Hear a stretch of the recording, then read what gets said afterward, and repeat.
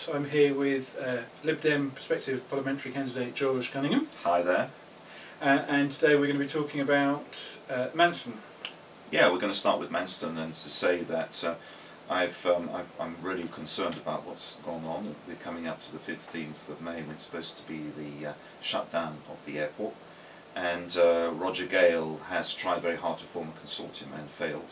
But I'm happy to say that my teammate Russ Timpson, who is the prospective parliamentary candidate for South Thanet, myself, we've been looking at alternative investors, and we think that we've come up with somebody that's going to potentially invest or make it sufficiently viable for a consortium to perhaps keep the airport running. But time is running out at the moment, and we are working very hard to get this person on board. So thanks to the Lib Dems, because the Lib Dems basically are for free trade and openness and investment.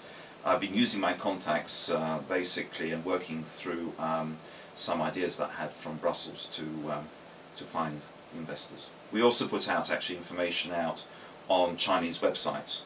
Of course, we don't have to travel to China to do that. We do it via the Trade and Economic Office of the Chinese Embassy in London, but we have put out information there on Manston to see if there's any interest in the Far East. At the moment we're waiting, we haven't seen anything in that respect.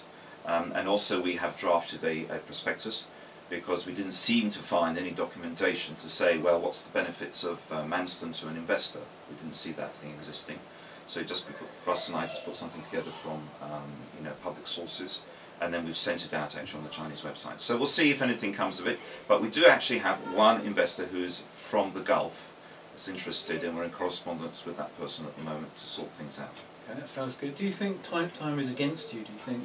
Yes, because the person was sufficiently interested and already had said that he would come in mid-June to visit Manston Airport to us. But of course we're hurrying things up now.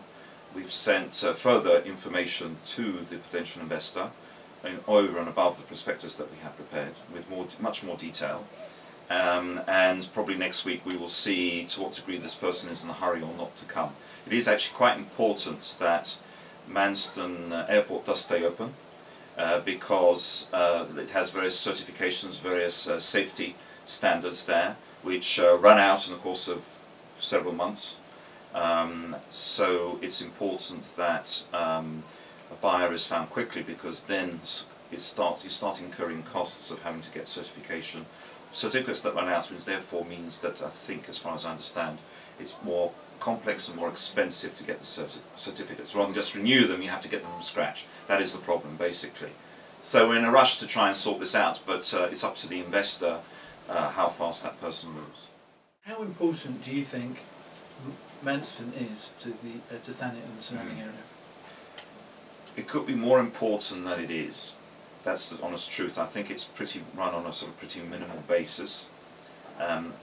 My good friend Russ, the South Thanet prospective parliamentary candidate for the Liberal Democrats, who is an expert in the field, basically considers that aircraft dismantling and recycling is a large component of what may be the use of Manston Airport.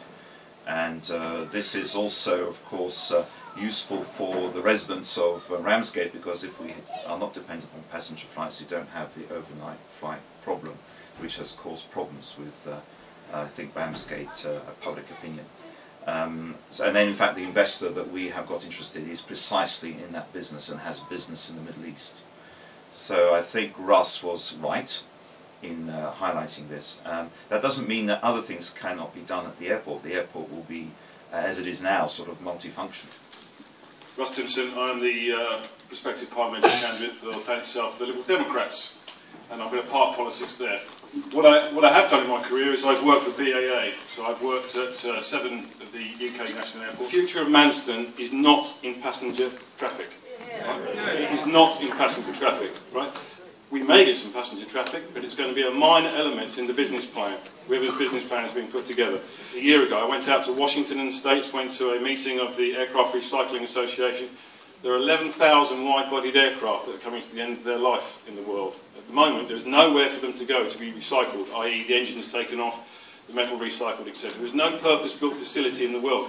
Manston is the only place in the UK that has an Environment Agency licence to recycle aircraft. You've seen the aircraft sitting on the ramp, they get broken down. Manston's the only place that's got the approval to do that in the country. It's a unique opportunity, and if we could have the vision to build a purpose-built facility, it's a major revenue stream. The main issue is you can't rely on passenger traffic alone for the survival of this airport. That's the opinion.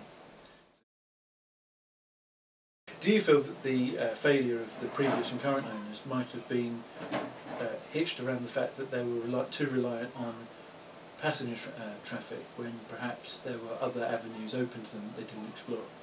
It seems to be the case, but I am not knowledgeable too much, obviously, about the the internal setup of what they were doing, so I can't really comment on that. Truth be told, but it seems to me that they seem to have missed a major component of what the airfield and the airport could do. It seems to be that why aircraft recycling and dismantling is an up and coming thing is because a lot of the aircraft, the 747s and jumbo jets and so on, are coming to the end of their life cycle now, and so more and more there is the need of large aircraft having to be dismantled safely, because of course you have many components in the aircraft, some of which need to be carefully recycled. And the great advantage, the great benefit that Manston has, it has environmental certification to do that, which no other airport in the United Kingdom has.